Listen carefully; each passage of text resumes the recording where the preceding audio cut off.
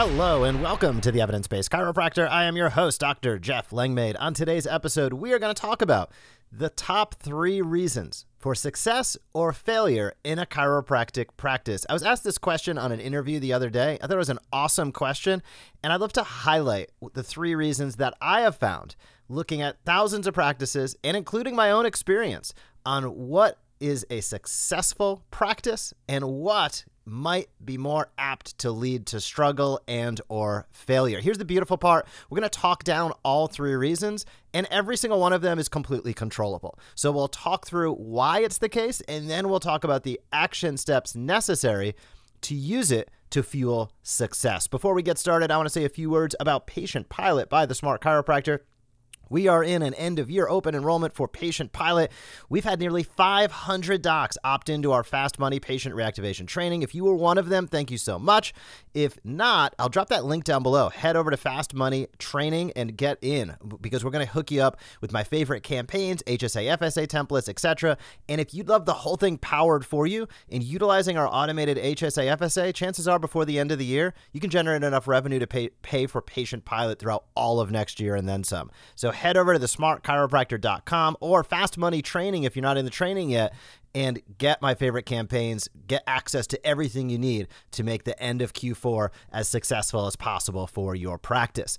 Now, as I said at the top on today's episode, we're talking the 3 reasons for success or failure in a chiropractic practice. What are those 3 reasons? I'm going to touch on them as highlights, and then we'll dig deep into each one. Number 1, breaking through obscurity. Number 2, protecting your confidence. And number 3, clarity of vision. What are you really trying to do? So let's start with breaking through obscurity. This is number 1, and it is the challenge for every single doc, because you have to break through obscurity to have people be able to choose you. If not enough people know who you are or what you do, there's absolutely no way to be successful. Your net worth is your network is another way to put this. And it is exceptionally true. In a chiropractic and a service-based business, we are at the tip of the spear for this. The amount of people who know who you are, that's step number 1, and know how to choose you. There's just a big breakdown in many practices between step 1 and step 2. Know how to choose you are the most successful practices. And this is true everywhere, always, for all time, and it remains the same. Now, here's the beautiful part.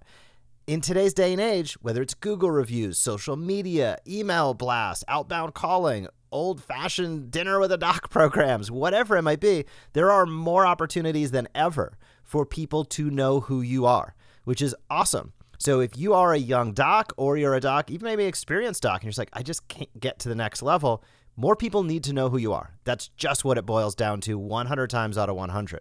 Now, the secondary part of that is the part that really it hinges on, which is, do they know how to choose you? So it's not only getting attention, which is the imperative, but it's getting the attention and then walking to the next step. In Smart Chiropractor land, we call this teach and invite consistently, regardless of if it's email, social media, flyer that you're handing out, whatever it might be. Teach. How are you engaging, entertaining, inspiring people? How are you inviting? That's your call to action. That's the next step you want that person to take if they qualify, so to speak, if they're interested. And then do it super consistently. And that's really the key to the whole thing. And for so many practices, we look elsewhere. We look at redoing our forms. We look at whatever it might be, these ancillary and tertiary items, when really the heart of the issue is not enough people know who you are and not enough people know how to choose you. So step number 1, again, get people to know who you are. There's plenty of ways to do that. If you have questions, of course, you can hit me up, but there's plenty of services, plenty of solutions out there, and plenty of work you can just do yourself, shooting reels, ensuring that you are getting out in your community at as many events as possible. And like one event enough at this point, one event a month, it's probably not enough if you're a new doc. You need to be pounding the pavement every single day. That sounds like work. Yes. And is it fun? Probably not the number 1 thing you want to do. But you have to break through obscurity or else you can never be successful. And the second part is linking number 1 with number 2. Number 2 is ensuring that people know how to choose you. If you are a chiropractor, quote unquote, that is super difficult. I equate this to being a lawyer. If somebody's like, I'm an attorney, you're like, great. Are you a maritime attorney, a corporate attorney, a tax law attorney, a personal injury attorney, a divorce attorney, an estate attorney? Like, there has to be a qualifier. And if you look at the content you're putting out and there's nothing that showcases based upon either their symptom or your focus, how they can choose you, you're just, whatting into the wind. So it's really a matter of linking number one and number two. So that is all about breaking through obscurity. Number one challenge for nearly every provider out there, and you can just never do enough of it until everybody in the world knows who you are and knows how to choose you. It's a never-ending cycle. So step number two is protecting your confidence. And this might seem a little, off kilter, but this is super critical, especially if you are a doc earlier on in practice who might not have seen the success you want to as of yet. Protecting your confidence is one of the most critical aspects. And I can't forget whether I read about this concept or whether I had a conversation with somebody very early on in my career when I was going through some pretty significant practice growth struggles. And they just highlighted to me, you need to do everything you can to protect your confidence. You know who you are. You know what you're doing. You have a vision for what you want to see through. But if you start to have self-doubt, if you start to have indecision, if you're unable to take action steps and feel powerless or feel as though you are not in control of your situation, that there's other factors the economy's bad, the guy opened up down the street, this person ripped me off. When you start to think that way, that is a self-perpetuating thought process. And it does nothing for you, and that will drive you to failure faster than just about anything else on planet Earth. So protect your confidence at all costs. Ensure that you're following people online that feed in to what you want to see and who you want to be. Ensure that you're connecting with people, your friend circle, your colleague circle, the people that you are getting around. Hopefully, they're the ones that should be lifting you up. Hopefully, they're a step or two ahead of you, and you're learning from them, not with envy and jealousy, but with earnest and intrigue. Absolutely critical to protect your confidence. And the other component of this is to be able to make decisions. I see so many docs of all ilks, younger docs, more experienced docs, that they can't make a decision. I see this all the time with the evidence-based chiropractor, with the smart chiropractor. They'll kick the can down the road forever. And it's not the way a successful business runs. Decisiveness is one of the most key aspects in business success. And you can see that across the board with large companies, medium-sized companies, small businesses that are hyper-successful. It's about making decisions. Now, it's making informed decisions, don't get me wrong, but it's about making a decision and then making it work or pivoting. It's not about, well, how do I eliminate 100% of risk before I do anything because this one other guy who has nothing to do with this, I felt as though I might have been taken advantage of, which may or may not be true. Like, that is a recipe for disaster. And that thought process creeps in to so many chiropractors. And some of that is because most of us as chiropractors are caregivers as opposed to purebred entrepreneurs. So we have that little bit of maybe self-doubt in the business realm. We don't feel as though we are the ultimate business people. It's kind of a side effect or a collateral damage of doing what we want to do, which is taking care of people day in and day out. But that you have to protect your confidence. So feed into that, connect with people you know, like, and trust. Make decisions and be decisive, because time is actually the highest commodity, the highest item that you have. Indecisiveness wastes time, and time is the fixed asset by which all of us are draining every single moment of every single day. So indecisiveness is the highest cost you can possibly have in your life and business. So be decisive. And then number 3 is clarity of vision. So what are you really trying to do? And clarity of vision, it touches on the first two in some ways that we've discussed, which is breaking through obscurity and protecting your confidence. But clarity of vision is, what are you really trying to do in practice? Who are you really trying to take care of? What's your patient avatar? Who are they? What are they struggling with? Because that's how you power your messaging.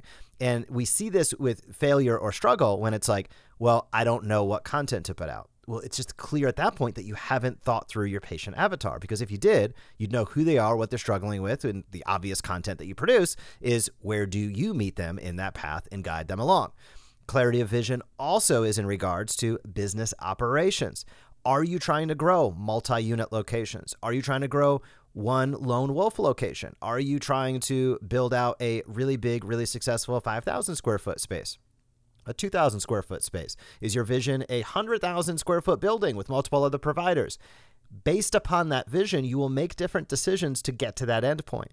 And without that clarity of vision, you're on a rudderless ship, as they'd say, and you're just never going to get there. Or if you do, it'll be on accident and take 20 times longer than it should have. So clarity of vision is critical. The other component with clarity of vision is it affects your business decisions. For example, docs that are like, well, I want to be viewed as this trusted expert in my community, and I want to guide patients throughout a lifetime of care, meaning I want them to come in to see me on and off when they need me throughout their life, and I want to be viewed as the absolute trusted expert. I want to have the sterling reputation, and then you're going and running like discount ads to get people in the front door.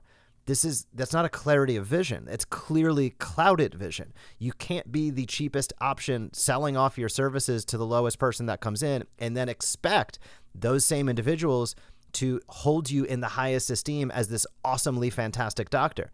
It doesn't work that way. So if you had clarity of vision and you wanted to have the most sterling reputation, doesn't mean you need to overcharge people, but you really need to focus on where and how are you attracting new patients? When, where, and how are you improving your patient retention? When, where, and how are you having patient reactivation systems that are not one-off every once in a while somebody just calls desperately hoping for the best, but you actually have systems and automations that drive your success? Now, if you're looking to be the discount leader and compete based upon low cost and super high volume, then absolutely run the discount ads. That is how you will do it. But it is not the way that it works if you want to be viewed as this unbelievable expert. I have all these certifications. I know so much. I can help people in all of these sports realms. Yet, to get them in a door, I just discount their service. It doesn't work that way. So ultimately, these are all decisions that you need to make as a business owner that will move you towards success or pull you towards failure. And the more that you're able to, number one, top priority, break through obscurity, absolutely critical. 2, protect your confidence at all costs. And 3, have clarity of vision so you can make decisive decisions about where you hope to get to in the future. The more that you're able to accomplish all of that, the better off you'll be, and the more likely you will be successful over time. So I hope this has been super helpful. I'd love to have feedback on this episode. It's a little bit different. So hit me up, jeff@theevidencebasedchiropractor.com. I would absolutely love to hear from you. Additionally, let me highlight a couple things before we wrap. Number 1, stay tuned next week. I'm going to have an awesome interview with Dr. Pound over at Align Asleep. These are the pillows I use in my own house. So if a chiropractor asks me or a patient asks me, what pillow do you recommend? Align Asleep pillows, hands down. AlignAsleep.com. I'm going to drop the link down below. Head over there, connect with them and their team immediately because it is the best pillow on the market. It is founded by a chiropractor who's entrepreneurial, who's doing the right thing, who has been involved with very major institutions. Dr. Pound's a real deal. So go over there and support him. He supports this podcast, AlignAsleep.com. I'll drop that link down below.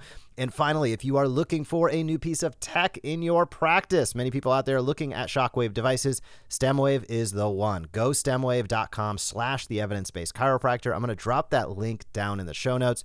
Go stemwave.com/theevidence-based chiropractor. This is the unit I personally use. Had tremendous success with this unit, clinically and from a business point of view. Go stemwave.com/theevidence-based chiropractor. If you're interested in shockwave therapy, StemWave is where you need to go. Go stemwave.com/theevidence-based chiropractor. Thank you for tuning in. If you have not left a rating review for this podcast, I would love it if you would take a moment and do so. You can scroll on down, tap how many stars, leave a bit of feedback. That would be awesome. And I hope you have a fantastic week in practice, and I will talk to you soon. Thank you for joining us on this episode of the Evidence Based Chiropractor. If you want to grow your practice, come back for next week's episode. If you want to grow faster, visit theevidencebasedchiropractor.com and join our MD Marketing membership today.